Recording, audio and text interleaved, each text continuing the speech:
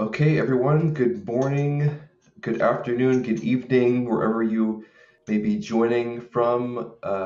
This is Alliance for Science Live. I'm Chris Knight, your host, coming from Cornell University, Department of Global Development in New York. Today, we're going to be talking about digital agriculture, and we're joined by Dr. Susan McCouch, who is a influential rice geneticist and also director of the Cornell Institute for Digital Agriculture, which is a new initiative. And so we're going to be learning about how computing and AI and the cloud are going to affect agriculture and how we can use those technologies to help farmers. So I'm very thankful to have Susan here with us. Thank you for joining, Susan. Thanks for the invitation. Yeah, it's great to have you here. Um, so first, I want to talk a little bit about the Cornell Institute for Digital Agriculture. How did the idea for the Institute for Digital Agriculture come about? And how did it get started? Well, I'll just back up a little bit in, I would say in the history of cows, there's always been an interest in moving technology and agriculture forward. So the earliest incarnations, if you will, were in the area of what we call now precision ag, and really initiated by people like Harold Van Ness and Josh Woodard and others in cows. But the real inception of CEDA as a faculty-driven initiative, which was cross-college and much more pervasive at the level of the university as a whole, started in about 2017, maybe, when Catherine Bohr, who at that time was Dean of the College of Agriculture and Life Sciences, invited the Dean of the College of Computer and Information Sciences on a field trip to visit some local dairies. And that was catalytic. It turned out that Catherine invited a kind of collection of people from across campus who were interested, and it really ignited interest in the concepts of how internet technology and artificial intelligence and machine learning and some of the other things that were really hot in computer and information science might be applied in the area of agriculture. And there were already things happening, obviously, in precision ag that made that quite provocative. So it was literally that field trip that then gave rise to a collaboration between what we call the College of Computer and Information Science, or CIS, and CALS. And then engineering was brought in, and eventually the vet college joined. And all of those deans put some money forward to enable a faculty-driven initiative to have regular conversations and start meeting to talk about how they might collectively move agriculture forward and attract new blood into the field. So that was really the important beginnings. And I joined one of the luncheon sessions that they hosted for faculty in late 2017 and became interested. I thought it was a very proactive group, and there were lots of new ideas floating around. That's how I joined. That's interesting. So in those first kind of conversations of bringing agricultural scientists and veterinary scientists and computer scientists and engineers together, what were some of those first conversations like, and what were some of the kind of the points where people had to learn or bend to kind of understand each other and move forward? Well, the vocabulary people use is different. And I would say the framework, the conceptual frameworks that people use when they approach problems are quite different, depending on whether they're coming from biology or engineering or computer science. The kinds of things that the computer scientists think about is the generation of information, the capture of digital forms of information, and the transmission of that information to either analytical programs or directly to people who need it. And they think about information in a very abstract way. They talk about the software-defined farm. They talk about things that are models for other things. The engineers tend to think in a lot of very technical ways about how you then build the sensor that's going to capture the data or measure the quantity, be it soil moisture or be it something that goes around in a satellite and measures the hyperspectral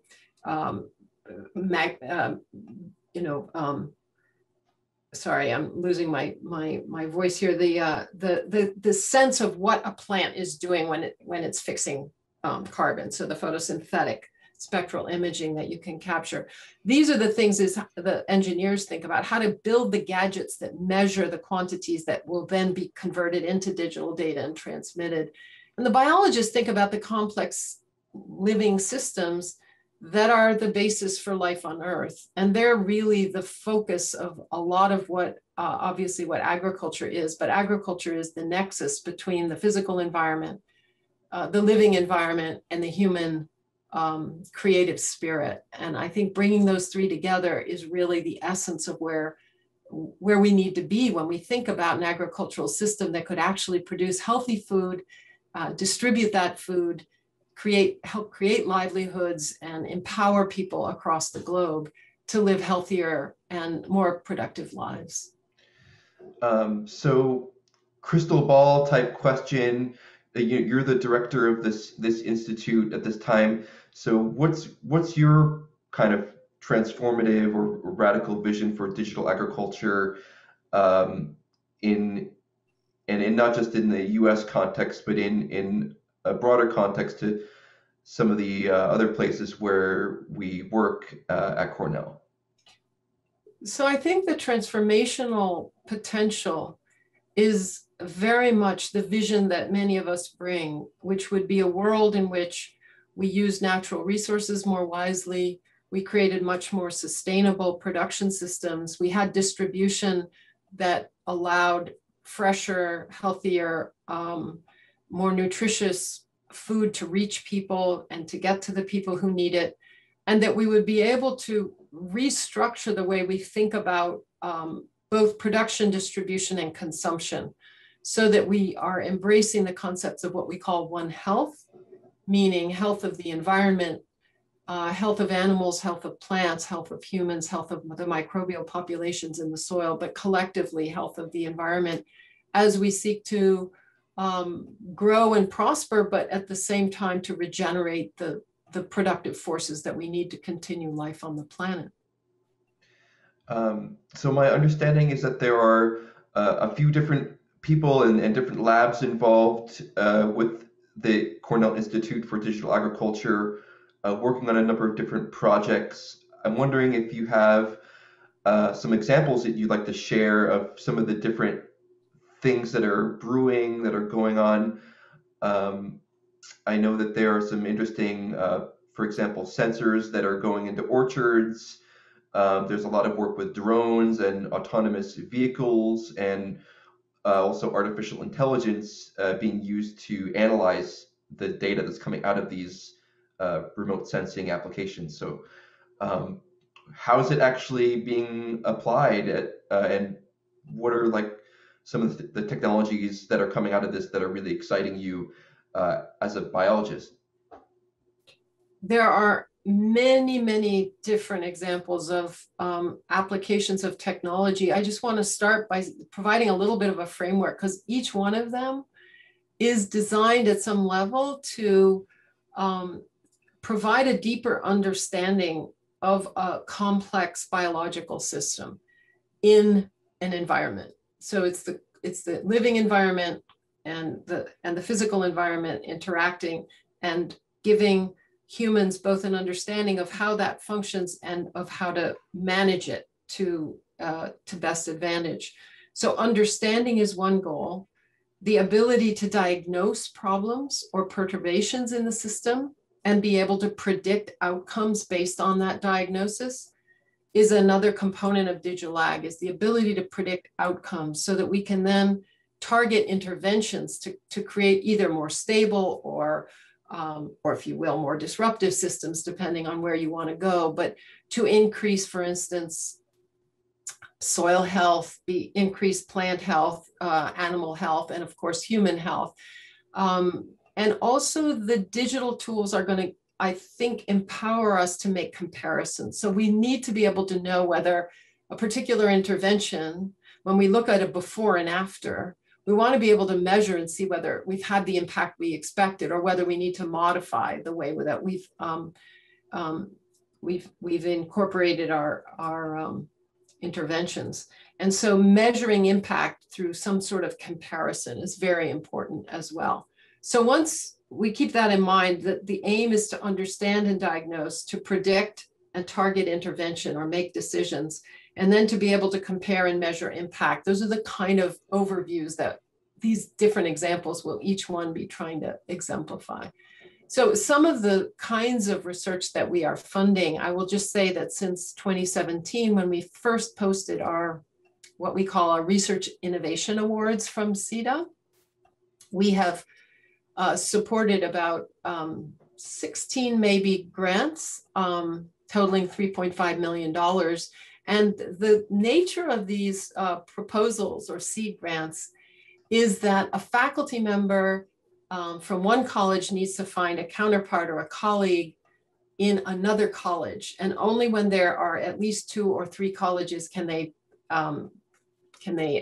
put forward an application for this kind of funding. So this funding is designed to create new collaborations across Cornell. It's also across disciplines, and to create new understanding and new insights. So some of the kinds of things that we supported, yes, they do involve, if you want to go down the road of talking about the vineyard one, there's one in currently to promote remote sensing in northeastern viticulture. So here in New York and in the Northeast, where we want to really empower local farmers to get an early diagnosis of disease, so that they can better target and more accurately target the management of that disease before it becomes an epidemic. And those interventions, or the digital component of that, is a combination of high resolution satellite imagery, hyperspectral solar induced fluorescence, which is called SIF, and something called synthetic aperture radar, SAR sensing. The data coming from those kinds of sensors then gets integrated into algorithms that help predict whether or not we have disease in a crop, and they use so all kinds of image sensing and interpretation to understand and find the sources of disease before they become widely spread throughout the vineyard. And through that, the farmer can then go in and manage that disease early. And that usually means that they don't have to use as much either chemical or manual labor to try to manage those diseases.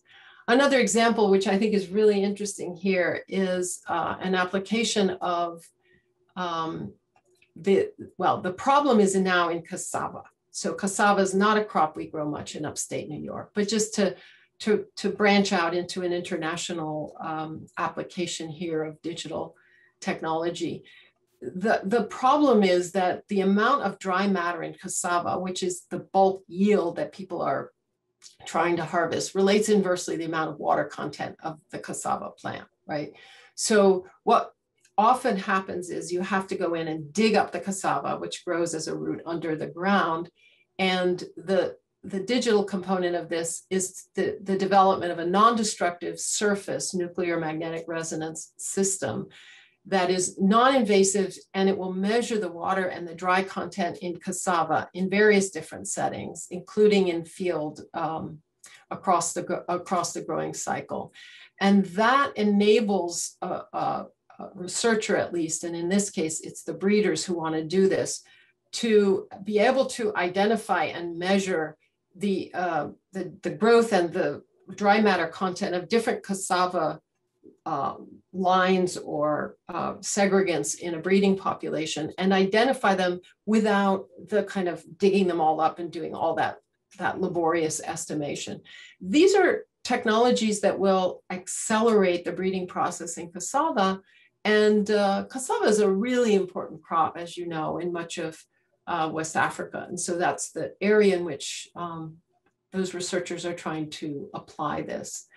Then there are soft robotics, where you have a soft robot hand that are being developed to help with either harvest of strawberries, for instance, where you can pluck the strawberry when they're ripe, and it'll go through the field and only pluck the ones that are ripe. These soft robots are also being used to estimate yield in grapes. They go under the canopy and they weigh and they measure the clusters of grapes as they're forming.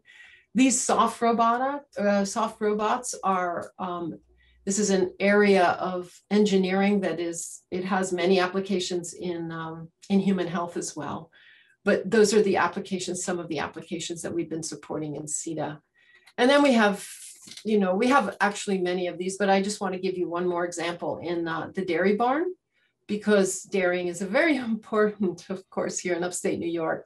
And there's a cluster of people between computer and information science, the vet school, animal science in cows, that are looking to develop machine learning tools to measure changes in tissue of the cows. And that's based on image analysis and video-based deep learning classification, so that you can avoid some of the problems that come with in the dairy barn with the constant milking of those dairy cows. And there are also mediated versions of hormone disseminators that are being built at the nanoscale that can help regulate the cow's hormone production so that she is bred more easily, and the farmers are benefiting from not missing a lactation cycle. So there are a number of different types of interventions that are all in an effort to try to increase the health of the herd, the health of the crop, the health of the harvest, the health of the product that's served to humans, and also to enable us, I think, to manage natural resources in a far more effective way, and to avoid excesses, be that of management of pests or diseases or over-fertilization. We also have examples of smart irrigation, and I could go on and on about this, but those are some of the kinds of applications that we are developing and applying here at CETA. That's really, really amazing work and a broad range of applications. I'm also interested in having our viewers learn more about the kind of cloud interconnected aspect of this. I think the ability to scale like the software is very interesting. So if you have the sensing equipment and the connectivity and the software, you can kind of really scale that pretty far, and that you could get a lot of farmers access to this type of information that I guess it could be a little bit easier in some cases than having an extension agent go out to every single farm that needs disease to be diagnosed. But then I'm also imagining the limitations that come with internet connectivity and so on. But if you could just maybe explain a little bit more about how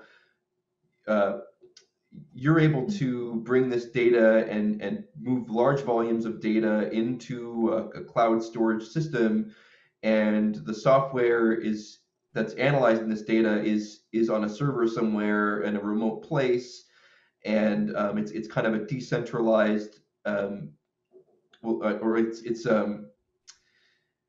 it's a network, and how does that network work? Right, it's a federated system.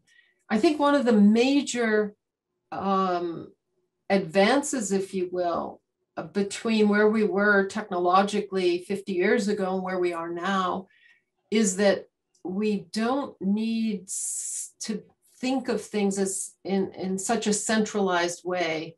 There is a centralized concept of the cloud where a lot of data is fed and a lot of analytics are done, but it enables at the same time decentralized use and decentralized access. And so I think that the concept of digital in the digital ag arena is that you no longer need, if you will, the landline. You have the cell phone. You no longer need a road. You have either cell phone connectivity, or you may have internet connectivity, so that even remote places that are not physically as well connected as they might be have an opportunity to exchange information and data and images. And therefore, the power that data or that information can bring, if they have the appropriate interpretation of that data, if they have the analytics that enable them to use data to transform that data into information that can be used to help make better decisions, the decision making is then no longer, it no longer requires, as you say, an extension agent to walk down a road and physically arrive to talk to the farmer, but the transmission of that information can happen across space digitally. But the alternative and the challenge for this is that I think that not everyone has the same degree of internet connectivity or the same degree of digital connectivity. And so one of the challenges as we transition, of course, is to ensure that we have, and sometimes different places are going to have this connectivity in different ways. There are going to be different ways of transmitting digital information across space in time. It doesn't all come through a broadband network, right? It can come through many different types of digital connectivity. So some of the people in computer and information science work on networks and utilization of, for instance, TV white spaces, so that they can harness the power of transmitting information even when there isn't even a cell phone tower. There might not be. It might be simply that they're using different ways to network that information. This is all part of the research arena of many of our colleagues in computer and information science. And one of the things that I've been learning, I mean, it's been real learning for me, is that I used to think of digital ag almost in the same breath as precision ag. I thought of it as a machine. I thought digital ag was sort of like a big tractor that had sensors on it and got data about water and fertilizer. And what I've learned over the time I've been working in this wonderful collective of people is how much, how decentralized digital ag really, what it does to enable decentralized transmission of information. And then it has also raised the red flags around what that might mean. You do not want people to become totally disassociated from each other. You do not want the people who provide information to be completely unknown entities to the person that's going to use that information. You have to establish relationships of trust and relationships of how information is shared and what it means, and hopefully investigations about what the implications or the consequences of using these tools will be. And so one of the other things that CETA is doing is investing, and there's a call for proposals right now across the Cornell campus for people who are interested also in the social implications of using these digital technologies.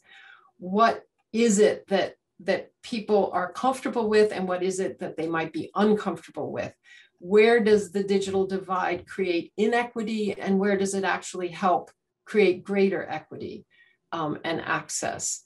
And how can we understand across our different disciplines the kinds of problems and challenges that we each see as we implement and roll out these innovations, if you will, whether we're moving towards the goals that we as a society or we as a population have decided are the important goals that we seek to achieve with this technology. I mean, the technology is neither good nor bad, but how it's used and how it's regulated will determine whether we actually achieve our goals.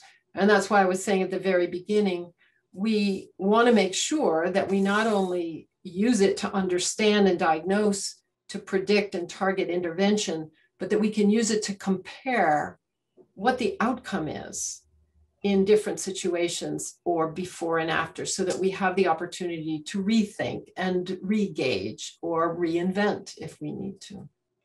Yeah, and so I wanted to continue that conversation on to thinking about some of the social and ethical implications of a digital agriculture paradigm. The issues that immediately stick out are kind of this the question that kind of happens with every technology Mm. is the access question and the who benefits question. Yep. Is a technology going to actually increase inequality? When we think of algorithms, are the algorithms, how do you make sure the algorithms are tuned in a way that's responsive to social needs and culture? Those are issues that I think of when I think of this.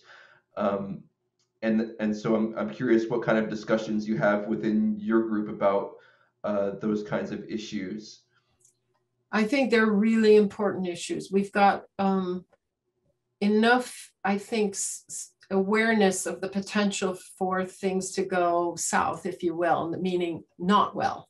I shouldn't use that word, but we are concerned. And when we say that the vision would be that digital ag enables us to produce safe, plentiful, and healthy food for all, we do have to ask how that's going to happen and at what points we need to make sure or get good intel on whether that's going in a way we want. I think that one of the questions is, where does the data that we use to make our decisions, where does it come from? Is it representative? So for instance, we could start asking now, and I think we all have an obligation to start thinking about the questions that need to be asked so that nobody points fingers later. Everyone is invited to ask appropriate questions, but some questions might be, are we getting data on women as well as men? Do women own cell phones? And are we able to track whether there is a gender difference in some of the responses we're getting? Are we able to determine whether people in certain regions of the world are actually benefiting in ways that they themselves would like to, or are they just being encouraged to feed into a market that is not the one that they believe is really benefiting them? In other words, are they just producing for export, or are they also producing to help improve the quality of life for people in their local area? I also see very often the opportunities that sometimes go unused. The cell phone can be used for many, many things, for good and for, I won't say evil, but for some very nefarious ends as well. And because the cell phone is so ubiquitous and the cell phone is an opportunity, I think that sometimes people don't bother to do what they can do because they want to do that which is really novel. And to that extent, I would say that we have a lot of work to do to just make things work well that have already been invented, but make sure that they're working well across the board. And one of the examples I gave earlier about disease forecasting in the vineyards here in the Northeast, I might just say that that kind of technology is widespread in California, in the big vineyards of California, but it's not as widespread in the smaller vineyards here in upstate New York. And so that's an example. You don't have to go overseas to find examples where existing technology still needs to be optimized and reduced to practice, and growers in a local area still need to be introduced to it, and they need to transition, and they need to find out how it's working for them. So we are working at many scales and at many levels to try to address these social concerns. And we certainly look forward to having people who can articulate the questions that they feel are appropriate and help us look for solutions as we go. Um, let's see, I have one. Uh, there's one. Um, there's one question in the chat here from Haved about digital agriculture, social enterprises, I guess, let's see. I'm not sure if I'm understanding the question right. Are social enterprises working with so yeah, I guess it's does Cornell see its work as being something that can impact social enterprises, and how do you see kind of a digital agriculture social enterprise system kind of working? Does Challenging what is meant by social enterprise, maybe for me. Um, is that in a business sense? the question is kind of unclear, so maybe we can, hopefully we addressed that already in some of the other things we were talking about. Let me But just let me opportunity strikes here. I'll interpret it as I want. yeah, please. Because I think that maybe this person is asking about social enterprise in the form of business opportunity, maybe, or socially responsible business opportunity. I will just say that one of the events that CETA sponsors is a hackathon each year. And the hackathon is designed to bring teams of students, undergrad and graduate students together, not only from across the university, but 50% of our people are coming from universities in other parts of the world. This year we had from UC Davis, from the University of Sao Paulo in Brazil, from Wageningen University in Netherlands, and from China Agricultural University. So we had people from different parts of the world that were also part of our hackathon. And we help create, I mean, the teams are spontaneously formed, teams of students from different walks of life and different backgrounds who've never met each other, come together to address some of the challenges in digital ag and come up with solutions in over a 48-hour period. And some of those solutions are, in fact, seeds for companies. So some of them go forward and become innovation grants through the Cornell Young Entrepreneur System. So in fact, several of the winning proposals this year, and you can go on into the Chronicle or go online and see what some of them were. They were fantastic opportunities to create an app, for instance, a very doable thing that would help. One was to track locusts that have converged on crops in Africa this year in 2019 in East Africa.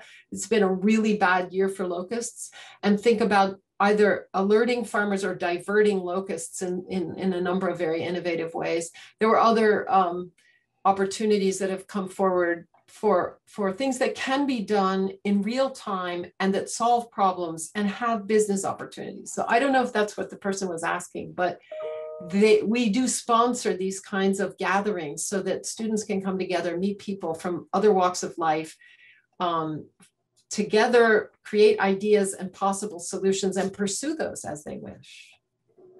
I have another question about ideas of public research and open access. I know that you've spent your entire career as a public researcher, and so I'm wondering, what do you think about digital agriculture in terms of open access benefits, open access algorithms, and those kind of putting those things into the public trust, into the public domain, versus more of a privatized paradigm where this data that's coming out of these farms would be run by and analyzed by private firms and subscription models and private intellectual property.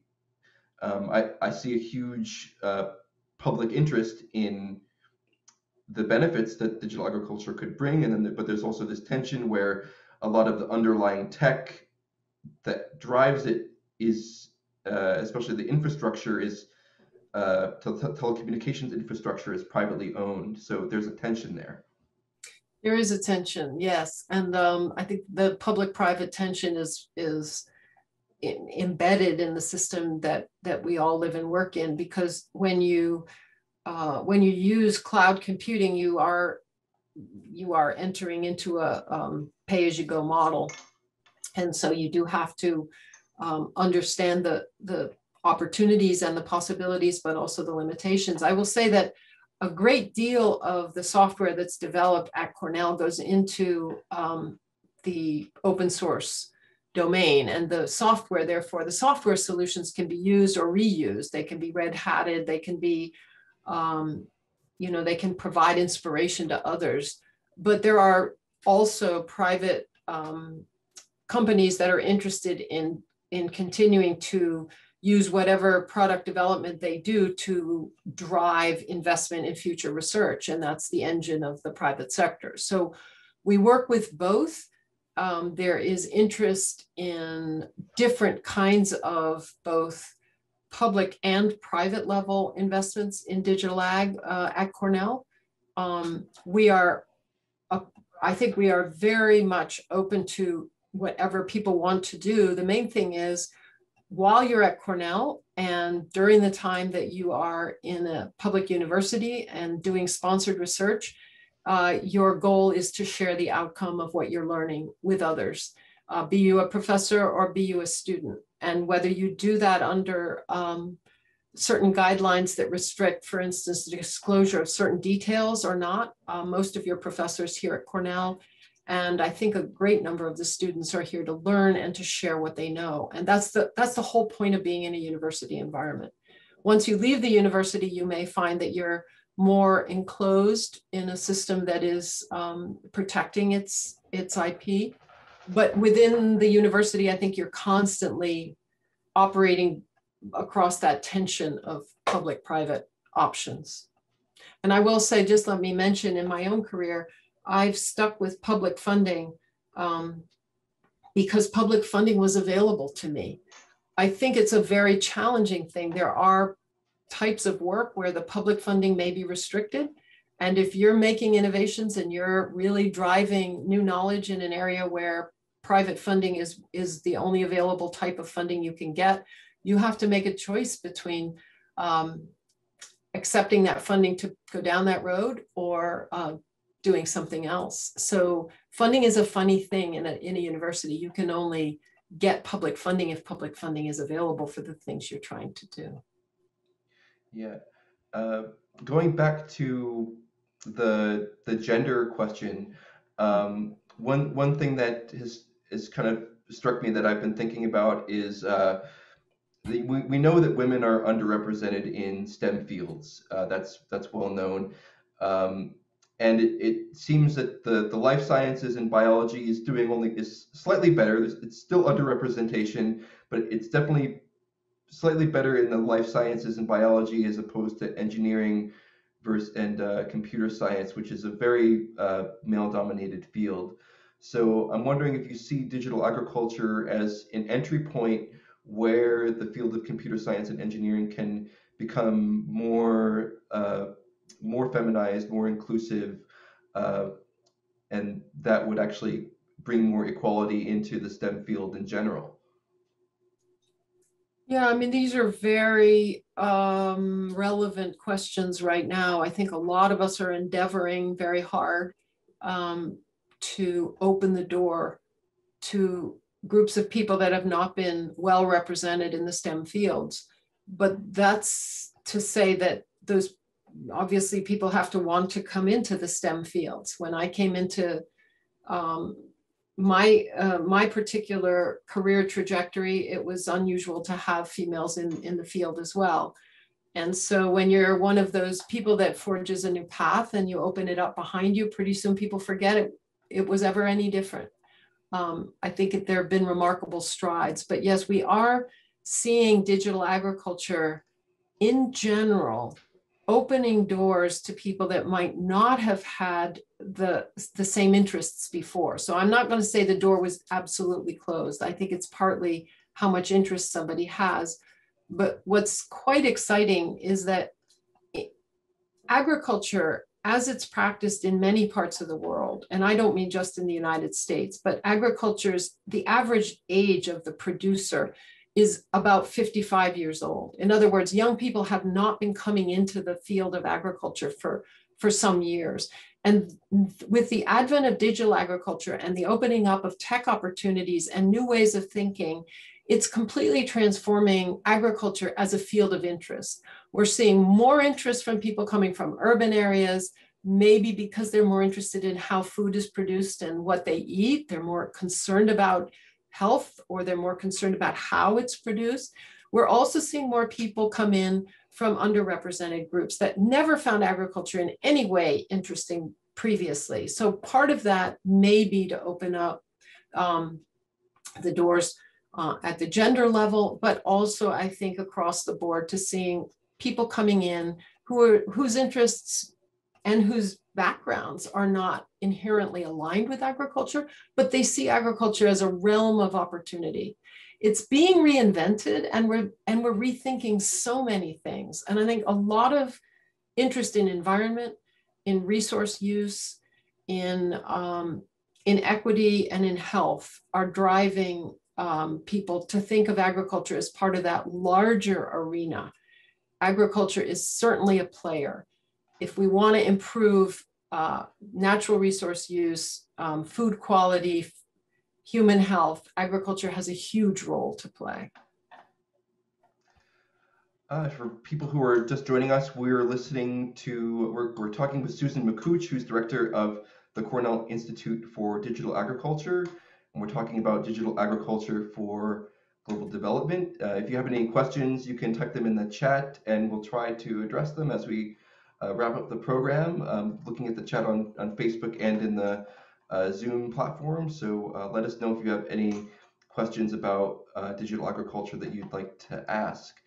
And so I'm wondering if maybe you could tell us a little bit about your journey as a rice breeder, as a rice geneticist, and how did you kind of make the transition from rice into the digital agriculture space? Was that a natural transition, and was that something that you were expecting to make? And what was the learning point kind of along the way for you? Always interesting how people seemingly become what they become, right? In my case, I don't know who I'm speaking to, who's in the audience, but I did my PhD here at Cornell and developed the first molecular map of rice. And then the opportunity opened up for me to go to Erie in Philippines and utilize that map to try to help accelerate or augment the potential for breeding resistant forms of rice, resistant to diseases and insects, more nutritious rice, and rice that could tolerate various environmental extremes. And I went to Erie, and one of the things that I was challenged with when I first got there was the fact that I'd left all of my notebooks, all of my early work had remained at Cornell. I had no access to the information that I had generated as a graduate student. And I could not bring, there were notebooks and notebooks and notebooks and notebooks of things. So it was all very physical and very bulky at the time. And the one thing, this was before internet, the one thing I wished for was some way that I could just X-ray in and take a look at all those notebooks of things, all that information I had generated that sat in Ithaca, and I needed it in Philippines. And as we trained people in India and people in Bangladesh and people in China and people in Japan and people all around the world, we had no way to exchange that information. So I think my transition happened at the earliest stages of my career, where I then became interested when the internet opened up. Suddenly we had a way to digitize information and exchange it. And I was one of the early adopters. We developed an early database for rice. We were the first, we were in the vanguard of developing those tools because we needed the information. We needed it where we were. Otherwise, we had to duplicate all of the effort that it took to develop the same information again. So in the early days, I was part of the move to digitize genetic information. This was before sequencing was automated, in order to be able to apply the molecular mapping and the genomics tools that we had been developing in the rice breeding programs in Asia where I was working. So that's how I guess, Chris, that's my answer, is that's how I became interested in it. And I've always been at the kind of at the interface of understanding the value of information in a timely way. Like when you get the information you need and you can make a good decision because you have it and it's not expensive because somebody else generated and shared it in a system that has become something we now take for granted. I think if you lived in a world before all that was possible, you have no question about the value of digital ag. It's just that the kinds of information and the amount of information that we're talking about today is so much vaster and more varied. And therefore, the integration of these streams of information and what it can tell you and how it can help you make decisions is far more extensive, and it penetrates your life more deeply. Now, I want to just come back to that concept that I mentioned at the very beginning, is that the other piece of the digital ag revolution, if you will, is that it helps us understand the living system better.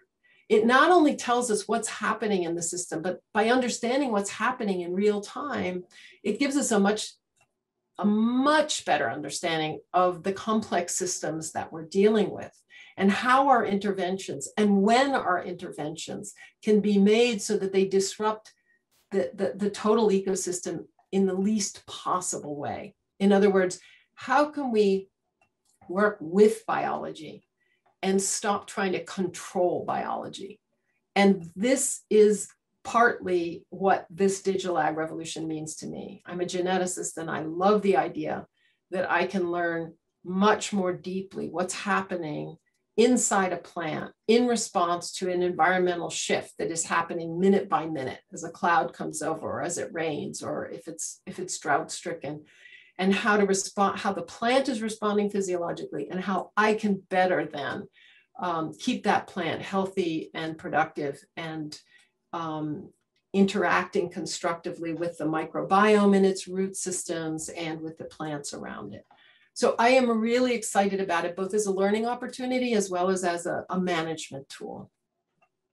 That's really great. And then, so you've also talked about this is being applied on farms, but also upstream in these Right. breeding programs. So Right. What do you think are some of the implications for plant breeding programs that are operating right now and kind of just on the cusp of really making use of this digital transformation? Well, plant breeding as a field may not be familiar to everybody on the call, but I think that it's a good example. Plant breeders have to manage, thousands of offspring from every cross that they make, and they have to try to evaluate them in terms of their performance under a range of different environmental environments, if you will, or environmental variables. And so for a plant breeder, how you select the plants that are going to do well in your target environments, when you have, let's say, 10,000 of them that are genetically different, all derived from a common cross between two parents, how are you going to select the ones that you want to continue to move forward in your breeding program? And how are you going to select the ones that you're going to eliminate that are not going to perform up to par? That is the kind of thing that digital ag is helping us do, because we can start to get not only sensors in terms of what is going on in the environment, and sensors in terms of what's going on in terms of the physiology of the plant, or even in terms of the outcome for its health. Is it getting diseased? Is it resisting disease? Is it resisting water stress? Is it managing to grow optimally? Does it target most of its energy to the crop production, or is it targeting just to stem and leaf tissue, for instance? These questions are things that enable us to make better selections and to take fewer resources on the evaluation of plants that are not going to be kept in our programs. And so this enables us to move our breeding programs forward more quickly. And when it comes to climate change, we are in a race against, I won't say time, we are trying to find the biological opportunity, and we want it encapsulated in a plant that can respond appropriately to the environment that it finds itself in. And that environment is no longer as predictable or as manageable as it once was. So we're looking for plants that can respond to both heat and drought, and even drought and flooding in the same season, and can do so without completely being overwhelmed by those stresses. We are discovering certain innate capacities in these plants, and the digital tools are helping us understand and select those individuals. Well, thank you very much for that, Susan. That it's visionary as always. So then, as we wrap up, maybe if you could just let our viewers know about if there's any interesting new work or things coming up from the students or faculty involved in CETA that we should be aware of. Any important events or publications coming up that we should look forward to, and how do people find out more about the Cornell Institute for Digital Agriculture? So the easiest way is to go to the website. The website is one word, digital agriculture, and then .cornell.edu. That website hosts the current call for proposals. If you're interested, there was a call that ended today for graduate student and undergraduate summer stipends. If you've missed that, faculty still have an opportunity to put in a proposal for a cross-college collaborative proposal. The deadline for that will be June 1st, and that's the Research Innovation Fund. You can look at that application process right now. We participate in and we have monthly seminars, so you can go into the Digital Ag site and find out how to connect. We had one just this Monday, so we'll have another one next month at the same time. It's Monday at noon, and those you can join virtually. Trying to think what else there might be right now. But the website also, if you want to go into the website and hit who is CETA, we have an opportunity for you to join as a member. If you join as a member of CETA, then you receive the bi-weekly newsletter.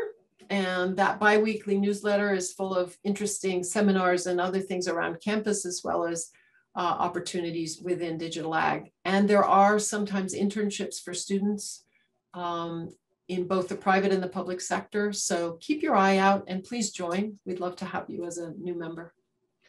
Well, thank you so much for sharing, and thank you so much for taking the time to speak with us today on the Alliance for Science Live.